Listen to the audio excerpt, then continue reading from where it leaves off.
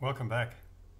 This video is made using EVF recordings from the R7 to give you some idea of what you can expect from this camera's subject acquisition and tracking. It does also include EVF recordings from the Sony A6400 and the Sony A1 cameras to provide a comparison. Bear in mind that the footage is quite shaky as I was recording handheld using the Atomos Ninja V. The scene we have is gannets feeding on fish with a dark sea and light sky as background. It was partly cloudy and raining occasionally, so the light was variable as clouds covered the sun at times. Unfortunately, the birds are a bit too far away for getting any really good images. Here you can see some of the challenge you can encounter with the camera's focus hunting, which makes it impossible to see anything in the scene. It would be preferable if the camera locked onto infinity because the scene remains largely in focus then, but it seems the camera tries to focus as near as possible, causing the entire scene to become a blur. I use the star button with single point focus to get focus back onto the sea in the foreground. So this is a typical example of where the camera quickly picks up the subject and tracks it right across the frame. However, after losing it, the camera focus changes, which makes it impossible to see any subjects at the same distance without resetting the focus point again. And here's another example of where the camera is pretty quick to pick up the turn, and in that little frame you could see that it locked onto the bird's head. Here I'm fighting with the focusing again. I'm just trying to get it back so I can actually see things in the distance. Here you can see it's not quite able to pick that bird up. It's a little far away, and now it does.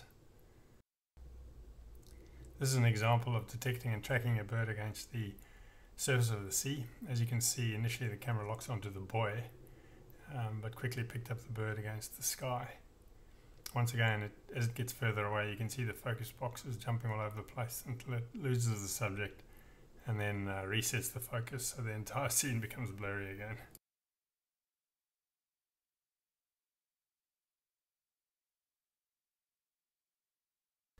Okay, I'm just trying to get focus back. So now I've got focus back and focus on the buoy, but now I can see what's going on in the scene, so I point up to the sky and bang, lose the focus again.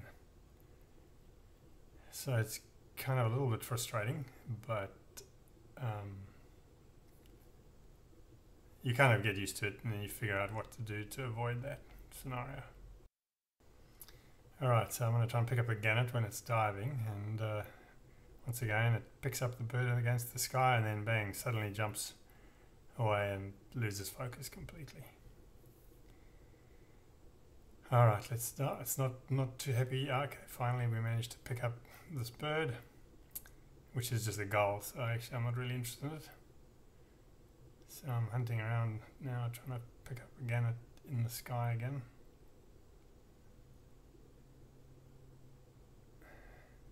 This is a little bit tricky with the Atomos recorder on, so it's not normally,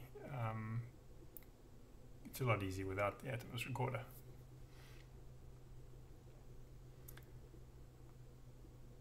Again, most of these birds are a little bit far away, so it's really at the edge of what the camera can pick up reliably.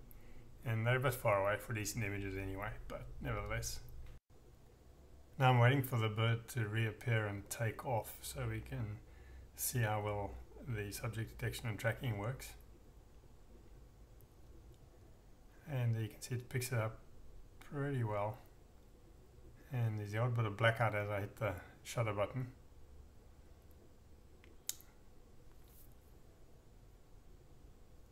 And this is an image that was actually taken. As you can see, it's pretty sharp. I mean, it's still too far away really to be a good image, but the focus has pretty much nailed the bird.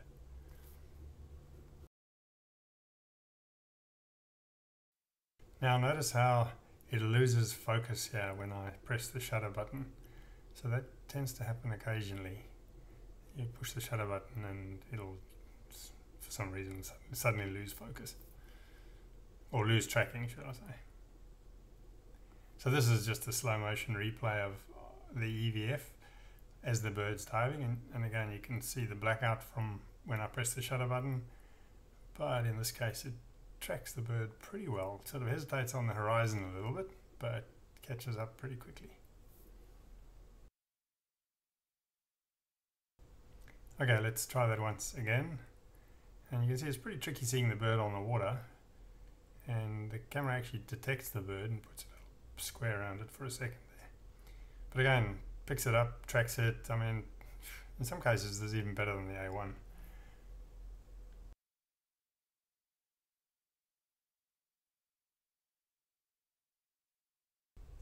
And just to prove it's not a fluke, we'll do it one more time. So it's pretty reliable. You know, can't really complain. But not sure what you're going to do with the birds that far away. And so here I'm just trying to quickly switch subjects from one bird to another bird. And you can see it's a little tricky. I'm kind of losing focus and all kinds of weird things going on. So this happens occasionally. Can be a bit annoying.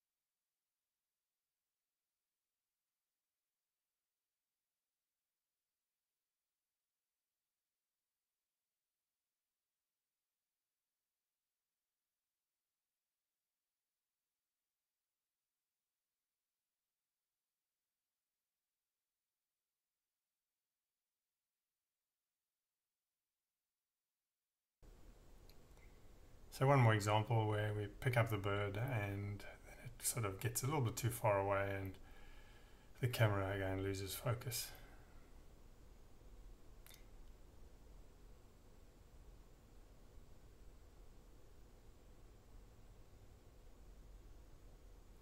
Okay, gone. So annoying. Okay, let's take a look at the viewfinder when we're shooting electronic shutter. Again, apologies for the shaking. Pretty tricky with the Atomos to try and find the bird and get it in the frame. So here you can see the viewfinder is pretty much unobstructed when you're shooting. Let me just acquire the bird again, and if you look carefully, you'll see I'm actually taking images, and there's very little blackout, very little lag. Camera kind of loses the bird occasionally, but you know, it's kind of a little bit far away. So the whole experience is pretty nice with the EVF compared to with mechanical shutter. You can see there is blackout, but it seems to be a lot quicker than with mechanical shutter. Then again, it's just a shame the wind wasn't blowing the other way, because then typically the birds would fly in towards you and you get much better shots. These are all going away, so they're really not ending up being particularly useful shots. I think there's a couple of the A1 where the bird does fly towards me and comes in a lot closer. Unfortunately that wasn't to happen while I was holding the R7. Again, see the tracking, I mean really, you know, you can't fault that. That's about as good as it needs to be.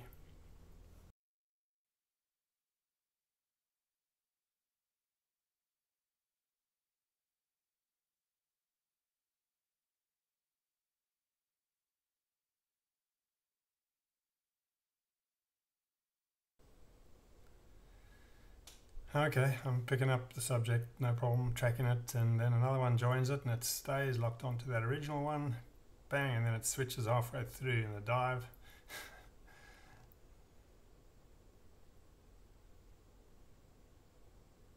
And the two birds pop to the surface. And there you go, it's picked one up. Let's see if we can, yep, there we go. Tracking it up, let's jump back to the first one. Oh, okay, now this is confused, but we pick up one as it flies past.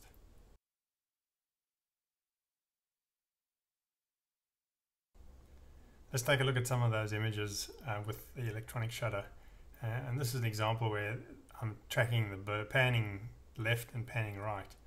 And you can see the slightly different shape of the boat, of the ship in the background, where in the one case the rear is sort of leaning backwards, and in the other case it's kind of maybe leaning forward or vertical. So it's not really going to bother you much, because you don't typically compare two images.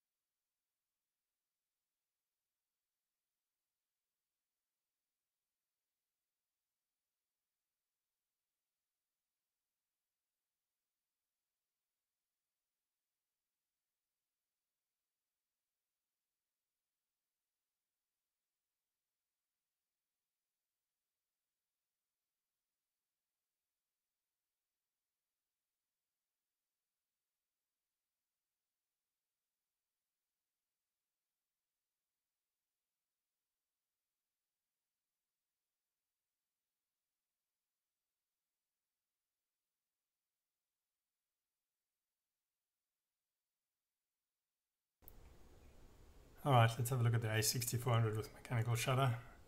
Notice how much darker the EVF is, although ISO is higher and f-stop is wide open. A few things that are different that I noticed. EVF is darker for a start. There seems to be less stabilisation, so the whole scene is a little bit more jerky. The autofocus indicators are just little squares and never give an indication that a subject has been found. Primarily, I think the camera is just focusing on whatever's nearest the camera. Blackout when shooting with mechanical shutter is much more noticeable. Tracking a bird over the water is not very reliable, and it's never clear whether the camera is tracking the bird or whether it's just actually focusing on the water. Even the flock of seagulls, it's really not clear whether the camera is locked onto the birds or the water.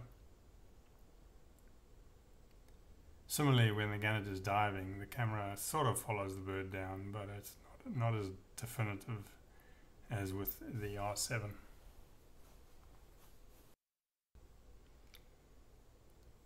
So as you can see, the tracking on the a6400 is nothing like the R7, so it's substantially better for tracking birds on the R7, no question.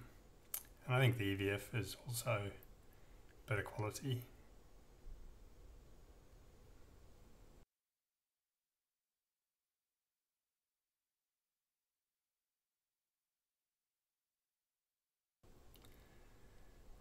So let's take a look at the A1's EVF, where I think in general it's pretty similar to the R7. It's brighter and seems to be, slightly more detail.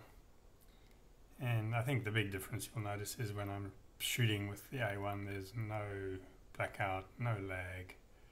It's pretty seamless.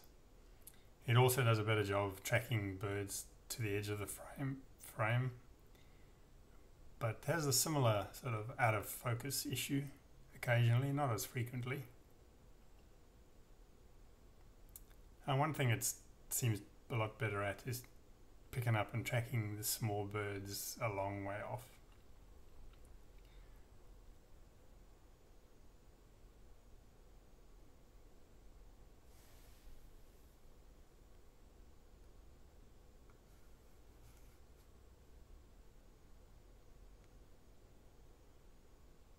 As you can see, it's pretty good at picking up the birds, but it's not foolproof.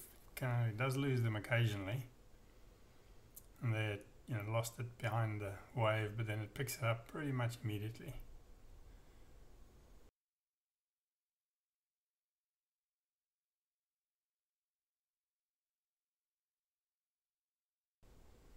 Let me just apologize again for the shakiness. I'm shooting at 840mm with Atomos recorder, so it's very difficult to keep anything even vaguely stable.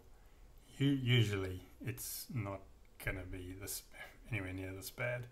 I think probably lose a few birds focus on the few birds because I'm not very stable with the Atomos recorder on.